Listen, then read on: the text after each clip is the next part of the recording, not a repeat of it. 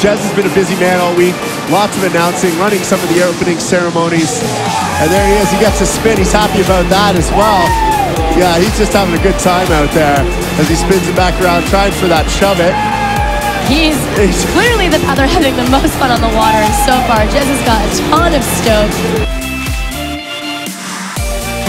He's really helped to bring up an entire generation of young paddle sports enthusiasts, and I think that is just something to be commended.